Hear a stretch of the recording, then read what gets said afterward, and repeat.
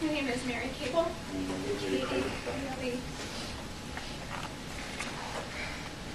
July 27th was a warm, sunny day, and I decided to take the kids over to Green Lake Corridor Lake Trail early afternoon.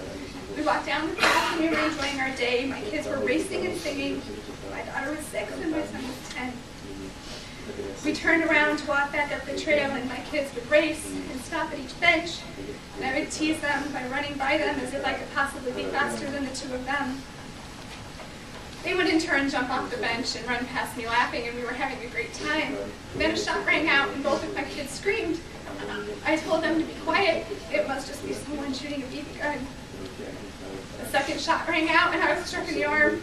I then yelled, "You jerk, stop shooting, I have kids down here." A third shot came, and it was when we started to scream for help. It was then I noticed I was covered in blood. I instructed my kids to run and get help, and my son took off without looking back. My son was so brave, he ran almost a mile alone.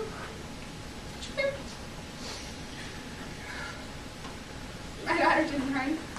She started to, but she came back to me, and I will never forget the look of terror upon her face.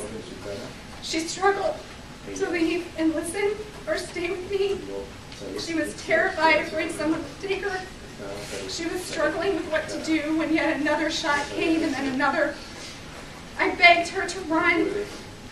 She finally ran away, up the trail again, almost a mile, alone, a 6-year-old little girl, with the image of her mother covered in blood.